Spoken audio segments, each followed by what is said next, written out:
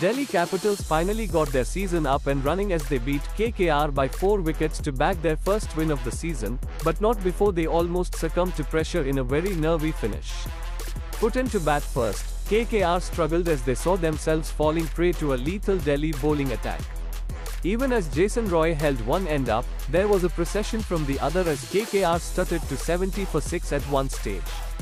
While Roy perished for 43, Andre Russell's 31-ball 38 that included a hat-trick of sixes in the final over saw KKR post 127 on the board.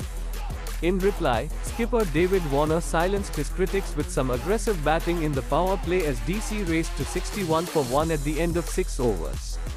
However, with wickets falling at the other end, Warner had to curb his fiery instinct.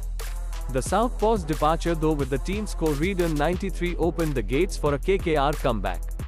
And Delhi struggled against the likes of Chakravarti, Anukul and Rana, with all three bagging 2 wickets each. However, even as the game went into the final over, Akshar Patel kept his cool. His 19 not out ensured Delhi stumbled over the line and got their first points this season.